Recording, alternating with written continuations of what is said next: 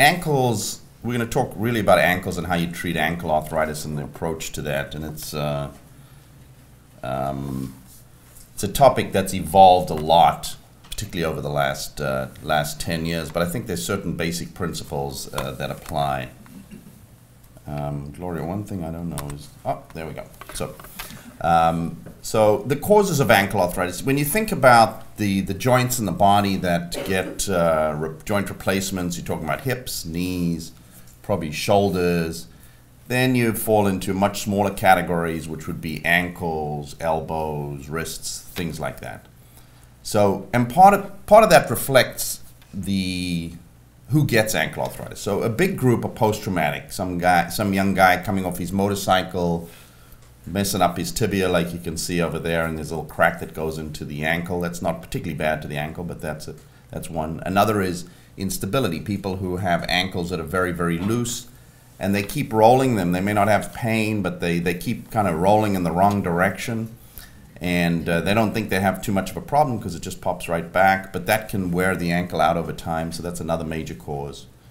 Then, of course, you get into individuals who have rheumatoid arthritis is the most common example of autoimmune type diseases. And as in all the lower extremity arthritides, obesity plays a big role. Genetics, you can see some nice skinny person who has horrible hips, horrible knees. Well, there's probably some genetic predisposition that we don't understand. And then other things like infection and so forth. And this is the point that I was making earlier, which feeds into the talk later, why don't we do ankle replacements on everybody? So it's the prevalence of ankle arthritis is much less, it's a much less common problem than hips and knees for some reason. The cohort of patients who have hip or knee ankle arthritis compared to, say, hips and knees is a much younger group because a lot of them are post-traumatic and post-instability. If you look at these numbers, these are the numbers I could find, and they're approximate. What happened a few years ago, maybe in the last decade, and maybe Drs. Ennis and Kavanaugh and so forth can talk to this, but knee replacements supplanted hip replacements as being more common. And there are a lot done in the U.S. You can see these numbers. And the number of ankle replacements done in the U.S. is about 5,000. So, you know, if there are 50 states in the U.S., do the math, it's not that many. And it would be not uncommon for an average hip or knee replacement surgeon to be doing 100, 200 a year, some people more. So it feeds into experience issues. You can see the number of ankle fusions, probably about 25,000 in the U.S. And those numbers will probably change. There'll be more ankle replacements than ankle fusions over time, but it's not a lot. So, you know, what is ankle arthritis? Whoops. If you look at this x-ray over here, these are standing x-rays, which I always like to get, and you can see down in the joint over here, you see a nice, smooth, symmetric joint. And on this side, the individual has a little bit of cartilage here, but it's worn out on the inside here. That doesn't tell you how much pain the patient has. You know, I saw an 80-something-year-old guy the other day whose ankle looked absolutely horrendous. And I said, how are you feeling? He says, I feel fine. You know, I came in because my girlfriend sent me in. So, you know, I say, good for you. Again, who gets it? Younger population than hips and knees. That's important. Why? Because a lot of the stuff, maybe the other guys will talk about some of the problems we've had with metal on metal, ceramic hips, things like that. We're all geared to what do you do about a young person, a 40-year-old who needs a hip replacement or knee replacement. And so the principle is every man-made object you put into someone will wear out. And so if you're putting an ankle replacement into a 40-year-old, you are going to have a problem down the road. So is that the right decision? And we also know you really don't want to do a second joint replacement on someone if possible, because there's a whole slew of risks that are much greater than a primary joint replacement. And that's stuff from hips and knees, and obviously it'll be true for ankles as well.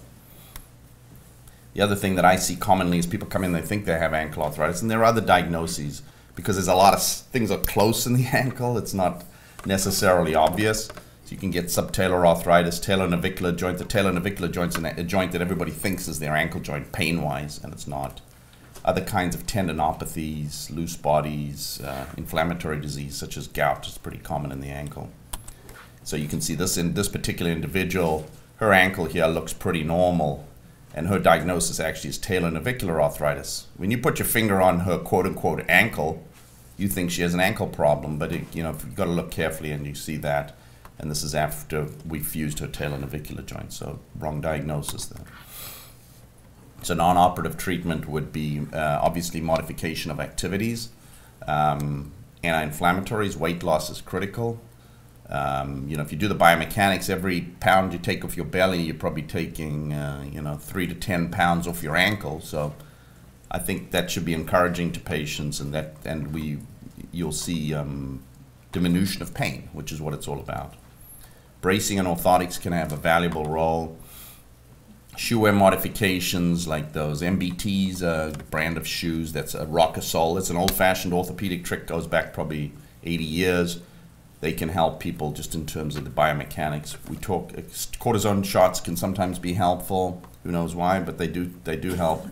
Viscosupplementation, which we talked about earlier.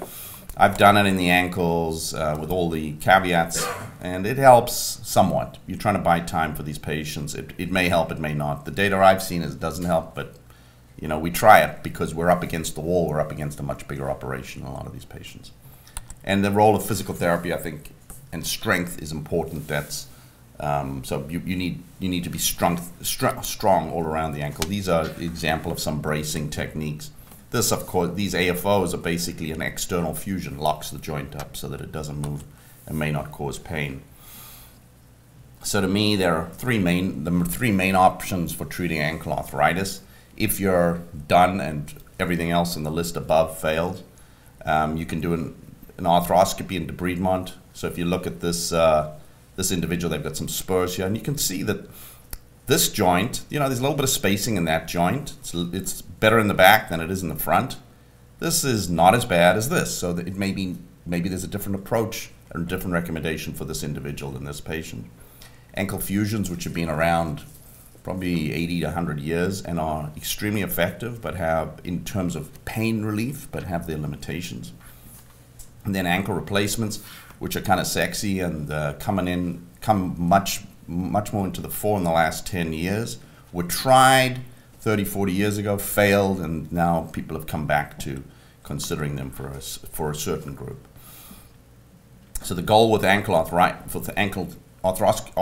debridement is you cannot cure the arthritis. So if a patient who has not that much arthritis, but maybe some spurs that are bothering them, sometimes you'll get lucky, and you've got to be careful and select those patients well, and you're going to be wrong some of the time. And the goal is to buy some time and diminish the pain.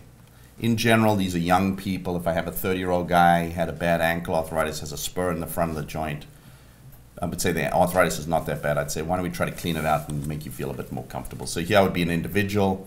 He had some spurring in the front of the joint. The back of the joint doesn't look so bad. And I went in arthroscopically and kind of just cleaned it out and burred this impinging lesion that gets pinched in the front there.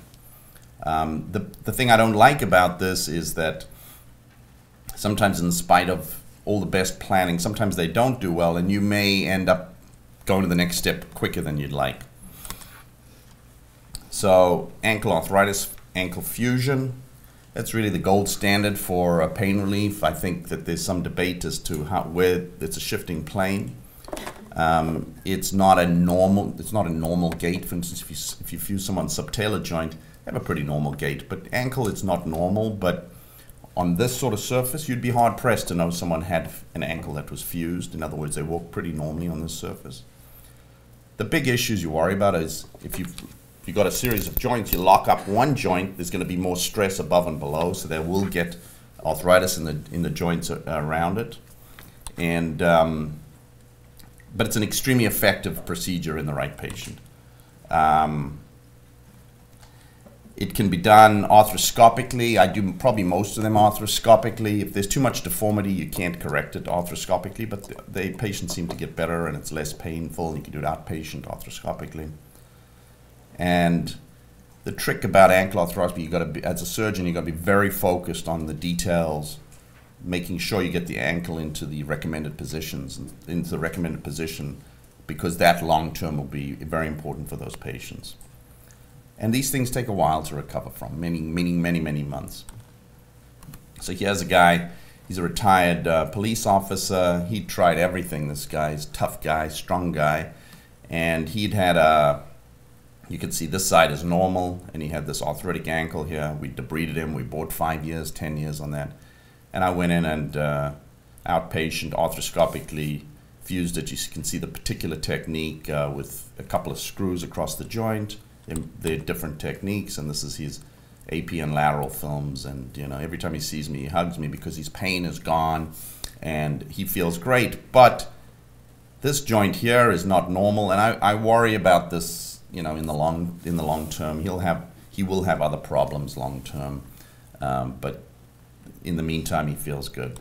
Here's another guy who's these are young patients. If you're talking about hips or knees, a 44-year-old corrections officer, great guy, tried absolutely everything. You can see he's got a lot of deformity here. See how that ankle is very tilted, and that joint is there's absolutely no joint space there. He is a little arthritic again, and he's subtalar joint there, so that's a little concerning long term. So I did a different technique in this guy and put in this plate and screws, which made it extremely strong. And I did it open because I didn't think with that amount of deformity I could get him into the position that I wanted, which is the most important thing, is to make, there's no point in infusing someone in a bad position. You got to get them into the right position. So less is more if you can do it right. So ankle replacements, which again is the newer, it's much a new technique than hips and knees. It was tried in the 70s, and a lot of failures, and it was abandoned. And then there was a trend in the last 10, 15 years to go back to it. There's been a huge evolution in the prostheses over the last 10 years. The initial prosthesis in the United States was abandoned. This was not abandoned in Europe, by the way, and the Europeans have contributed a huge amount to this.